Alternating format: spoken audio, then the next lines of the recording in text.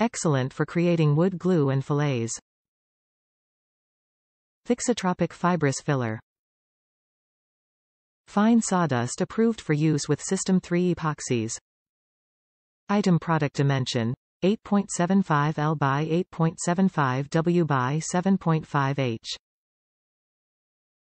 Wood flour, a fine sawdust that has been filtered so that there are no lumps, is excellent for creating wood glue and structural fillers and fillets. It is a fibrous filler that is also thixotropic. To make a smoother fillet, some users add a small amount of silica thickener.